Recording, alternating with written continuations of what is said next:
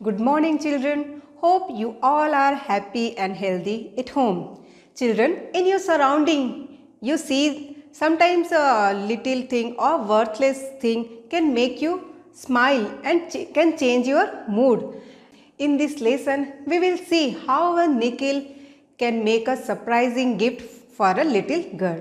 बच्चा आप लोगों ने देखा होगा अपने आसपास में कि कैसे एक छोटी सी चीज़ है जिसका कोई मूल्य नहीं होता, लेकिन वो आपके मूड को चेंज कर सकती है, आपको हंसा सकती है. तो okay, now today we are going to read lesson 15 a Nicholls worth of fun from class 6th and the lesson is based on child psychology and family kinship. ये जो लेसन है बहुत ही इंटरेस्टिंग है. इसमें आप देखेंगे कि बच्चे का जो मन है वो कैसे छोटी छोटी बातों से भी खुश हो जाता है जिसे बड़े नहीं समझ सकते. Okay, now come to the lesson. I found a निकल. Jerry cried. So what? His friend Bruce asked. Now I can buy a birthday present for my little sister Sally. Jerry replied. अ निकल isn't worth much. You can't buy anything for a nickel. Bruce said. Yes, I can. Jerry answered. What? Bruce asked. कुछ new words देख लेते हैं. Worth यानी होता है मूल्य और प्रेजेंट यानी उपहार. या प्रेजेंट का भी दो मीनिंग है. यहाँ पर प्रेजेंट का मीनिंग है उपहार और प्रेजेंट यानी उपस्थिति भी होता है. Okay.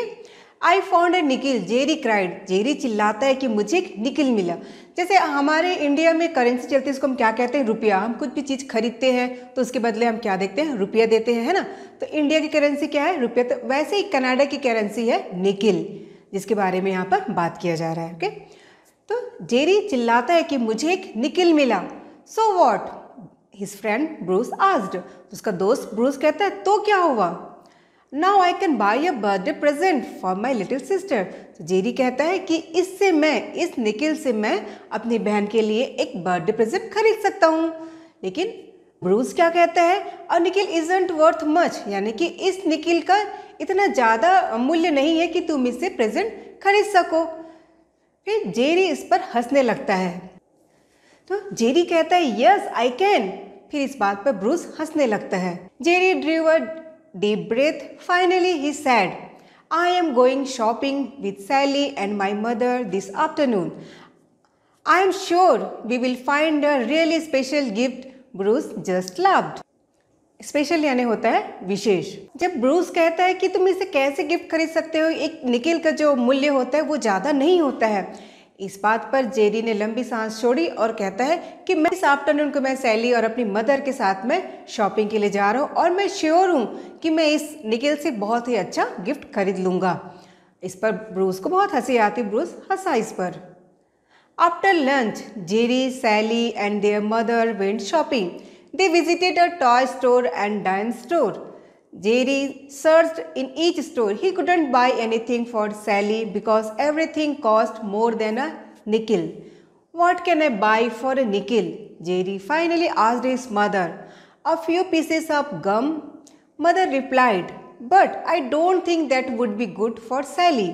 Why not give her a picture that you drew instead? Dime store यानी होता है सस्ती दुकान जहाँ पर कि रियायत पर सामान मिलता है. Instead यानी के बदले. सर्च यानी पता लगाया, और ये सर्च जो है वो सर्च का पास्ट टेंस है यानी कि सेकंड फॉर्म है. ओके. अब लंच के बाद, आफ्टर लंच, लंच के बाद जेरी, सैली अपनी माँ के साथ शॉपिंग के लिए जाते हैं.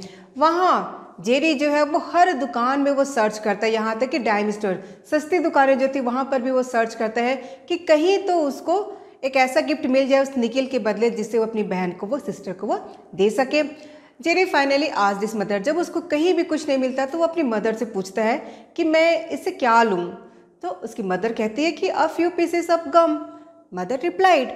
फिर वो ये भी कहती है कि गम जो है ये सैली के लिए अच्छा नहीं है, इससे अच्छा क्यों ना तुम उसको अपने हाथ से बनाई हुई पेंटिंग गिफ्ट कर दो.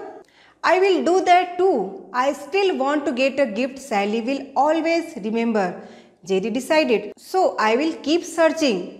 Then the three of them went shopping at a food store. Jerry searched for a present. Then he stopped in front of a sign. Jerry looked at the white wheat and honey bread. Even marked down, they cost too much, he decided. Always यानी होता है हमेशा. Remember यानी कि याद करना. Mark down यानी कि दाम में रियायत.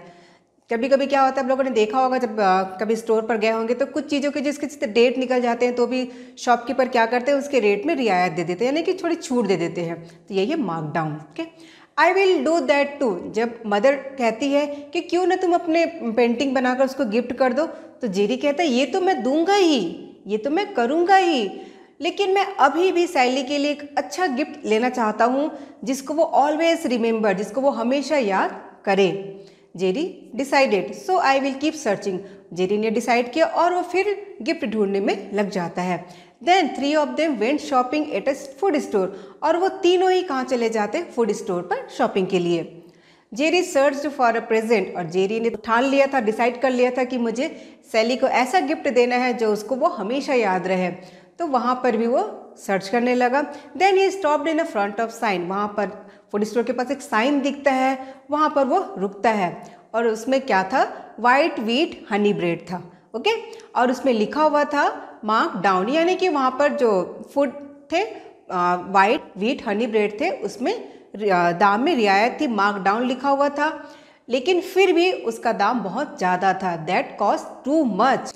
Then Jerry Sao a crossed loaf, I can buy that, he decided. But what will Sally do with it? Mother asked. If we can stop at the lake on the way home, I'll show you, Jerry replied. Soon, Jerry, Sally and mother were standing by the lake. Crushed loaf यानी होता है bread का टुकड़ा। जैसे हम हर चीज़ को कहते हैं ना, खाना खाते हैं तो हम क्या कहते हैं, एक कौर, पेपर के लिए हम क्या कहते हैं, टुकड़ा। इसी का इंग्लिश में अलग अलग चीज़ों के लिए अलग अलग नाम दिया गया है। तो ब्रेड के टुकड़े को क्या कहेंगे, लोफ। ओके, और एक क्रश्ड लोफ यानी कि क्रश्ड यानी कि वो टुकड़ा ही होता है वो भी। देन जेरी साव अ क्रश्ड लोफ, अब फूड स्टोर में क्या दिखा उसको, जहाँ पर मार्क डाउन लिखा हुआ था, जेरी को क्रश्ड लोफ दिखता है। आई कैन बाई दैट, और वो डिसाइड करता है कि मैं इसे खरीद सकता हूँ। तभी मदर पूछती है कि सैली इसका क्या करेगी। तो जेरी कहता है if we can stop at the lake on the way home, अगर हम जाते समय लेक के पास, झील के पास रुके, आई विल शो यू, तब मैं दिखाऊंगा आपको, ये जेरी कहते हैं। और फिर वो तीनों ही, जेरी, सैली और मदर, तीनों ही लेक के किनारे किनारे घर को निकल पड़ते हैं। A few ducks came swimming by, Jerry gave his little sister the loaf of crossed bread for me, Sally asked. She could not remember ever before having so much bread to feed the ducks. All for you, Jerry said. Happy birthday. Sally took some bread and broke it into little bits. She began to throw them into the water. This soon drew a crowd of ducks around them. To feed यानी खिलाने के लिए, crowd यानी कि भीड़। A few ducks came swimming by. जब वो lake के किनारे से जा रहे थे अपने घर के रास्ते, तभी क्या देखिए कि कुछ डक्स है वो स्विम करते हुए, तैरते हुए उनके पास आ रहे थे। तभी Jerry gave his little sister the loaf of crossed bread, Jerry ने जो क्रस्ड ब्रेड पकड़ा हुआ था वो सैली को दिया। सैली कहती है फॉर मी, ये मेरे लिए है। सैली पूछती है और वो कहती है मुझे याद नहीं कि कभी मैंने इतने सारे ब्रेड डक्स को खिलाने के लिए लिए हो। जेरी कहता है हाँ, ये सब तुम्हारे लिए है, हैप्पी बर्थडे, और उसको बर्थडे विश करता है कि ये तुम्हारा बर्थडे गिफ्ट है। और सैली क्या करती है, वो सब ब्रेड्स को लेती है और उसको टुकड़ों में करती है। And she begin to throw them into the water, और उसको वो पानी में फेंकना शुरू करती है। और सून, और जल्दी क्या हुआ कि वहाँ पर डक्स का क्राउड इकट्ठा हो गया। कहाँ पर, जहाँ पर सैली ब्रेड थ्रो कर रही थी। You don't have to crowd, Sally said, smiling, because this time I have enough for everybody. A few birds came flying by. Sally began to throw some bread on the grass for them. Then she watched as they landed and ate.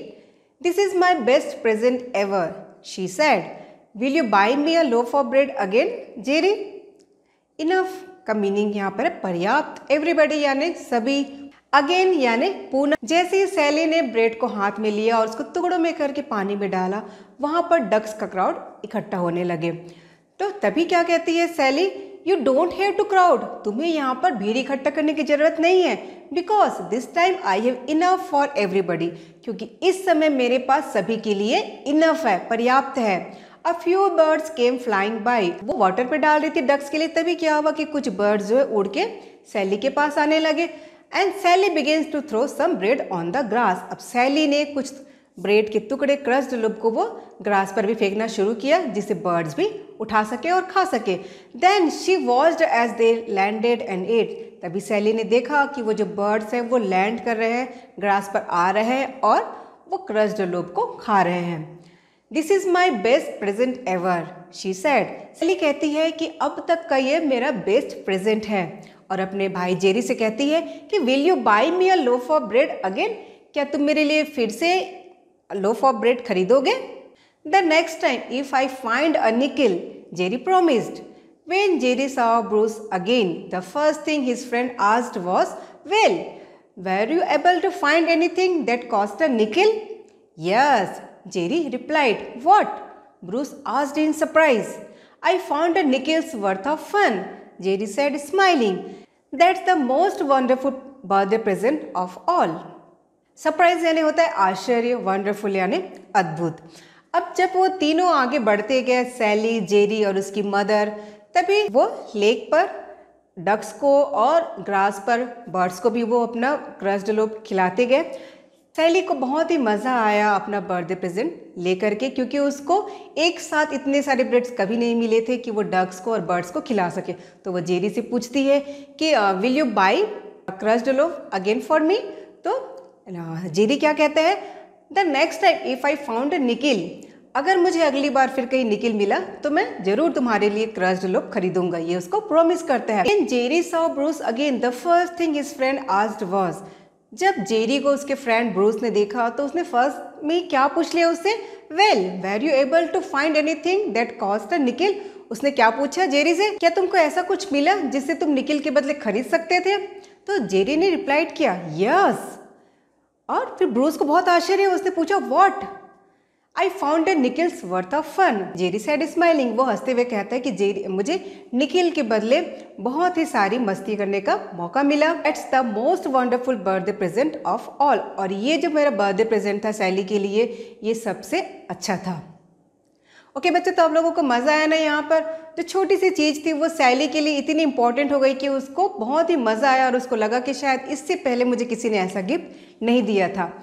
तो छोटी छोटी चीज़ें हैं जो हमारे लिए meaningless होती है बड़ों के लिए, लेकिन वही छोटे बच्चों के लिए, चिल्ड्रन के लिए बहुत ही प्राइसलेस और प्रीशियस हो जाती है। Okay, now come to the question answer. Reading comprehension. Answer the following questions. Question 1, what did Jerry want to do for his little sister? Jerry अपनी छोटी बहन के लिए क्या करना चाहता था? Correct answer is Jerry wanted to bye a special birthday gift for his sister.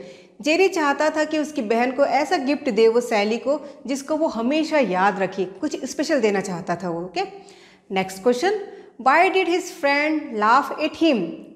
Jerry के फ्रेंड ब्रूस ने उसका मजाक क्यों उड़ाया? Correct answer is Jerry's friend Bruce laughed at him because he thought that Jerry could not by anything in the cost of a nickel.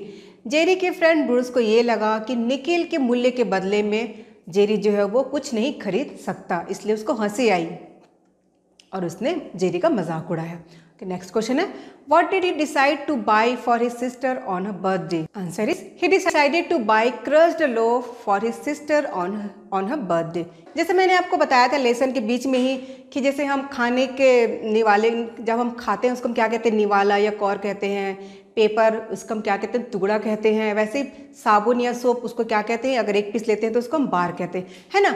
हर एक चीज़ का जो टुकड़ा है, हिस्सा है, उसको बोलने का एक तरीका होता है। तो ऐसे ही इंग्लिश में है जो हम आप आगे देखते हैं। Complete the following phrases by choosing suitable words from the box. आपको बॉक्स में कुछ वर्ड्स दिए गए हैं, तो आपको बताना है कि वो पेपर के लिए यूज़ कर सकते हैं या ड्रॉप के लिए यूज़ किया गया है या बार के लिए या स्लाइस के लिए। ओके, तो कुछ वर्ड्स जो है वो है soap, cloth, paper, water, ice, biscuit and cake. Okay, first है अ शीट ऑफ। शीट हम किसका गिनते हैं?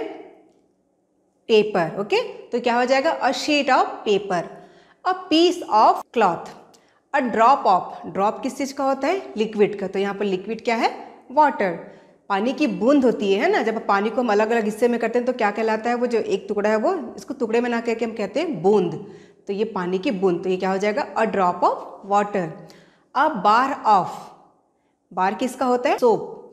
A slice of cake. A cube of ice का क्यूब होता है, ओके।